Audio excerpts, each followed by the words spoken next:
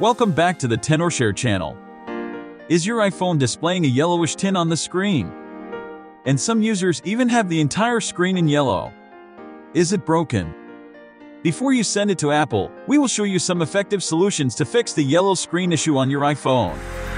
The yellow screen issue can be caused by a number of things, including night shift, true tone, and color filters. We will show you how to disable these features and adjust the color filters to get your iPhone screen back to normal. Tips 1. Disable night shift.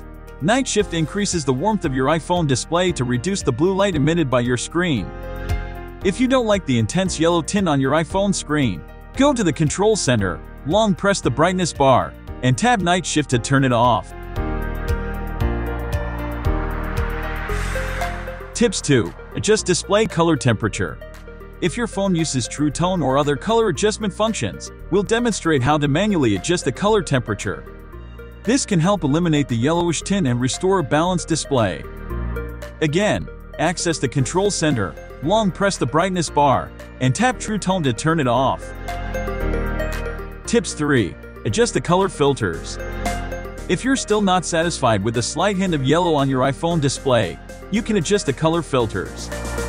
So, go to Settings, tap Accessibility, tap Display and Text Size, then go down to the bottom and tap on the Color Filters option. Then you can turn the color filters off. Alternatively, you can experiment with a few to see which settings work best for your iPhone screen. Tips 4. Reset display settings. If you don't know what color adjustment function you turned on by mistake, just reset all settings and bring your screen back to its default state. It's so easy. Click Reset and reset all settings. This will not lose your data. Tips 5. Restore your iPhone. Not recommended. Also, you can select Erase all content in Settings. This will restore your iPhone to its factory settings, but all your data will be erased. So if you don't lose your data, try the next method. Tip 6. Update your iOS system. Highly recommended. If the problem persists, there might be some iOS system bug with your iPhone. The most worth trying is to use the system repair tool called Reboot. This can fix your iOS issues without data loss, and during the process, it can update your iPhone to the latest version. What you need to do is connect your iPhone to your PC or Mac. Then select the green Start button and choose Standard Repair. Click Download to prepare the repaired firmware.